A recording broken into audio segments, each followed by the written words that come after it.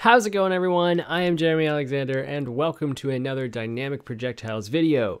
In this video we are going to be making our rocket and it's going to fire from a bazooka. Now I went ahead and I did some drawings here because I didn't want to waste your time, and your drawings will be yours and mine's just kind of temporary art that's pretty bad. So what I did in our object weapon is I added a new ID called ID Bazooka, and you can see that I just took the colors from the machine gun and the pistol and I kind of just tried to make as close of a bazooka as I could in this style of art. So the other thing I did was I took our origin point and I took our origin point from the machine gun and the pistol and I just right clicked and hit apply to all animations, so it applied it to our bazooka.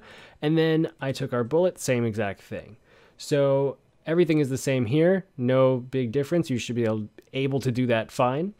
The next thing I did was I added a new sprite and I called it Object Rocket. And the reason why I did that is because, yes, we could continue to add to our original object bullet and we can add the animations with the IDs just like we do with the weapon, but it kind of gets confusing and you kind of want to have ultimate control over the rocket.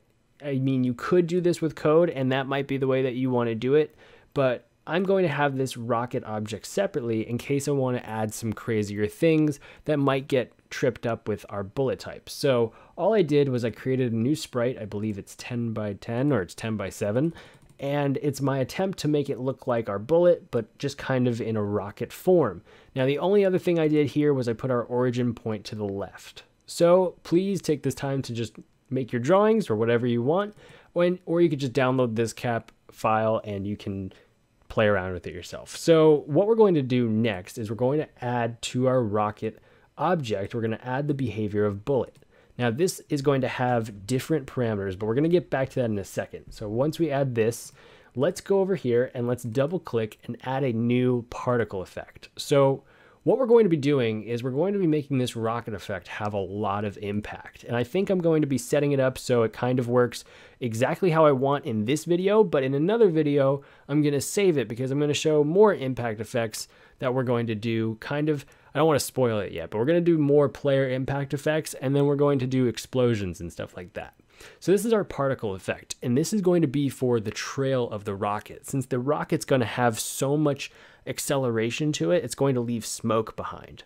So what I'm going to do is I'm going to actually just hit Control V because I've had this little drawing that I drew before kind of pasted here ready to go. And let me try that again. Actually, no, let me just hit crop. There we go.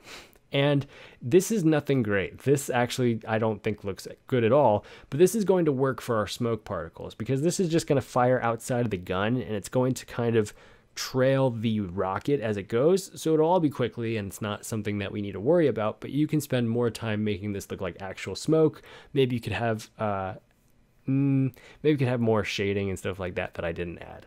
So that's all we need for our particle effect. Let's exit out of that and we're going to tweak this again in a bit. Let's just move it over to the side and let's call this our object particle rocket.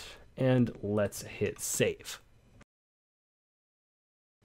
Okay, let's continue to set up our rocket. So let's go to our rocket and let's go to our bullet behavior. Now, our rocket's going to be slow because we're only going to be able to fire one at a time. So let's change the speed from 400 pixels per second to 50. Then what we're going to do is we're going to up the acceleration because we want this rocket to come out of the bazooka very slowly and then have it accelerate and crash into the wall or the enemy. And that's what we're going to do. So we're going to put this to 500 and this is going to create an amazingly high impact effect for this rocket. So once we're done with that, let's hit save and let's go to our particle and let's tweak that a little bit. For our particle parameters, let's click on our particle and let's scroll down. And we're going to get all these properties. So let's change the rate because we don't need that many. So let's change the rate from 50 to 25. Then we really need to change our spray cone, which are these two red lines. So let's change that from 60 because it's just too wide. And let's put it all the way down to 20. And you can see when I hit enter there, this is going to be our angle that the particles will spawn in. So you might even want to put it lower, but I think 20 will work for us right now. The next thing is we want our speed to be really, really slow with our smoke effect. So let's put it down to -5. That's extremely slow. Let's go next. The initial size of each particle, we're going to put that down to 10 because we made it 10 by 10.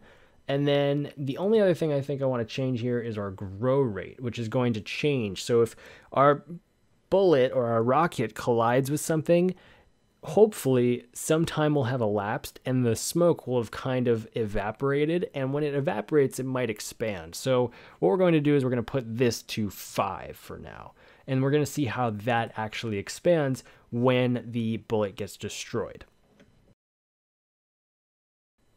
To start this, let's go into our player event and let's program our bazooka. So what we're going to do is in our weapon type function, we're going to copy and paste the machine gun, and we're going to change it from machine gun to our ID bazooka, just like this. And then what we're going to do is we're going to kind of delete some of these things here. We're going to delete our audio for right now.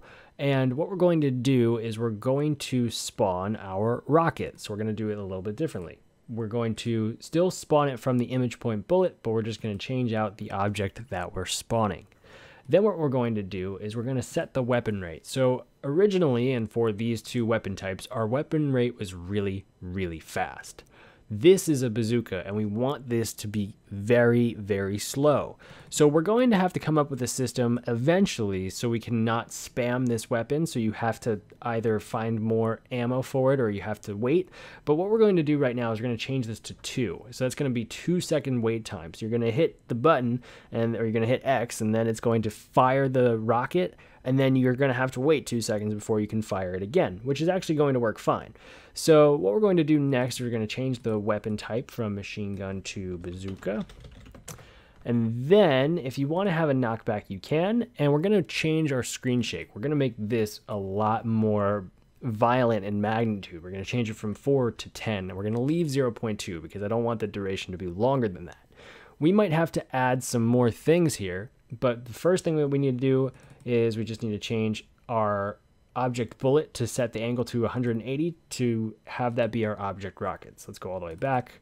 Object rocket, set the angle to 180 and hit done. So now if we hit save and we hit play, let's see what happens here.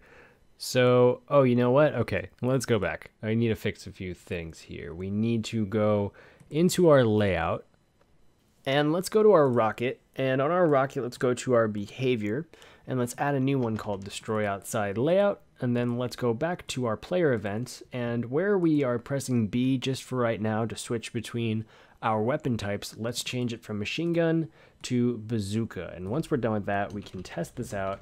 Let's hit save and let's test this out. And when I hit B, there we go, our bazooka pops up, and let's see if our rocket goes.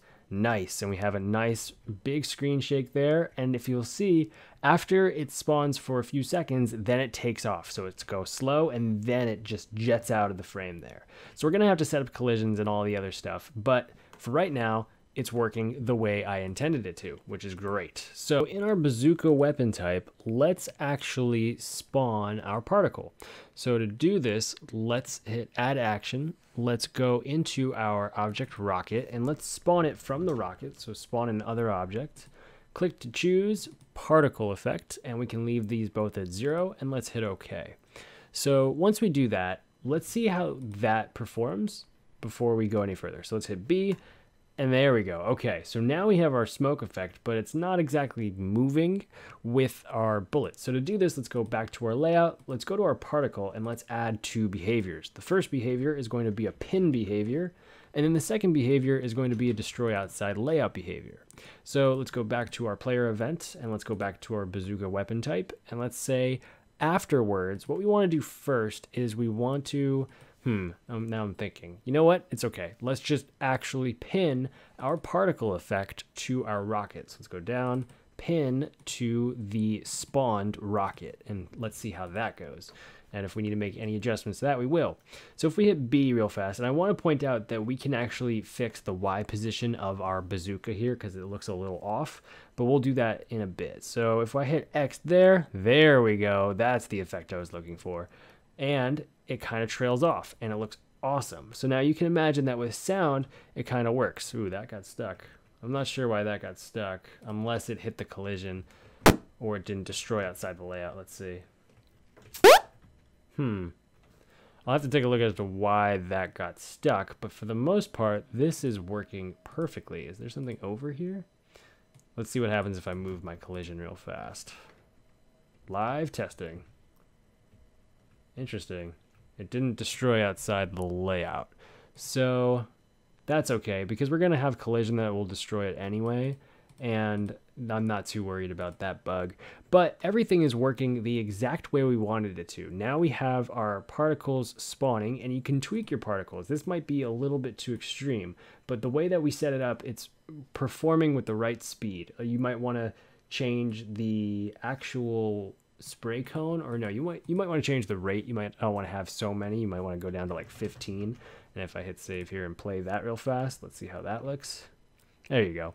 Something like that. I kind of like it with more, actually. But you might want to just mess around with it and see what you can come up with, because that is basically the rocket effect. So we're going to go back and we're going to tweak all of the collisions and all the other things in the next video when we go over other things that will help the impact, especially of our rocket. We're going to do the positioning of the bazooka. We can do all the other stuff that'll come with that, and just other enhancements. We are going to do I'll tell you now, we're going to do a dust particle effect. So when you land, it's going to spawn a dust particle effect for the player. So that'll look cool. And that's something you can also do with a run effect. I'm not sure if we're going to combine all of this into like an impact effects tutorial, and it'll be a lot longer than this one. So thank you so much for watching this. I really hope you learned a lot. Again, I am Jeremy Alexander. Leave a comment and like this video. In the comments, I will be sure to answer any of your questions. Thank you so much for watching, and I'll see you in the next one.